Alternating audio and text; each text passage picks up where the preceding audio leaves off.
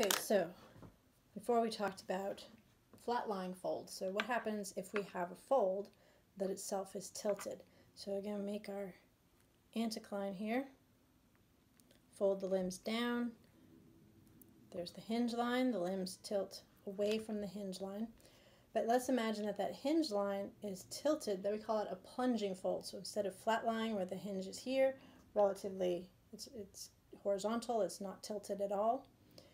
And it could be tilted this way or this way.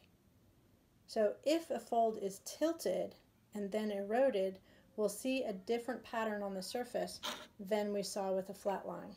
So if we imagine that there's our hinge line, it's plunging in that direction. And let me push this together a little bit better so I can cut it. And now I'm going to, so it's tilting this direction, and I'm going to slice it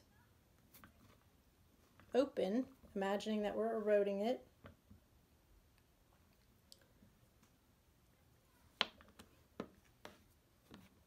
Okay, so now it's been eroded, and instead of seeing the layers parallel to one another, this time the hinge line is plunging towards you, so this time when we look on the top surface, we see not parallel lines, but almost like a syncline right there on the top. But it's not a syncline, this is an anticline, right? But it's an anticline that's tilted and been eroded. So the hinge line is still in the same place, except that it's tilted now. So, and remember that in an anticline, the layers tilt away from the hinge line, but because the hinge line itself is tilted, then we have actually that at the strike at this end here is going to tell us which direction it's plunging. So, or sorry, the dip is going to tell us. So here's the strike and the dip. Remember to review the video on strike and dip if you're confused about that. So the strike still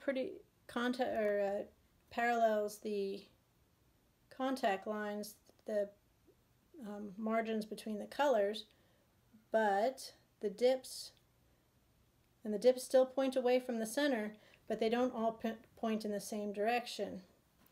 So they're all going to point away.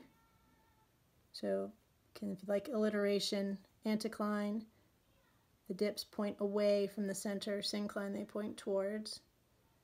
In this case, there's all my dips, but instead of being parallel to the hinge line, they are bent around it because that hinge line has been tilted. It's not vertical, it's tilted.